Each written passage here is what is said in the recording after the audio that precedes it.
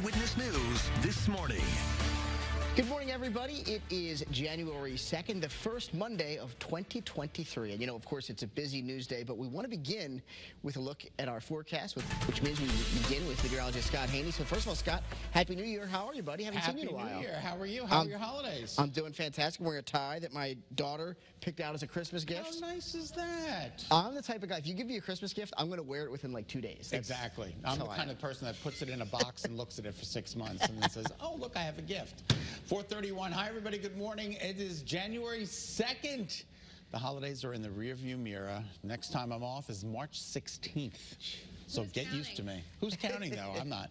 All right, let's take a look. It is incredibly comfortable. I mean, don't get me wrong. It's much cooler than it was yesterday, but it's still incredibly comfortable out there in terms of our temperatures. Our Doppler scans stay dry.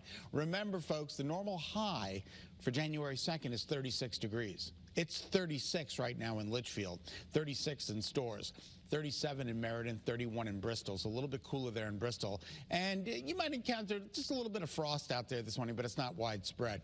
Visibility, yeah, a little bit of fog rolling through parts of the state. Meriden down to 4 miles, but everybody else is doing between 9 and 10, so we're doing pretty good.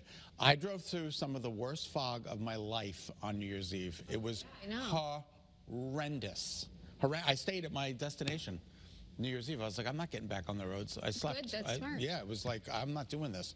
All right, so early morning futurecast, tomorrow's weather today shows us partly sunny skies during the day today. This is 6 p.m. tonight. We should be under partly cloudy skies. And then tomorrow, we do run the risk for showers, particularly between the hours of about 11 o'clock a.m. and about 3 p.m. It's raining in the state, and then that kind of winds down, and then we're expecting more showers through the day on Wednesday, on and off rain. There it is, Wednesday afternoon. So get out there and enjoy today. It looks like one of the better days of the upcoming 7.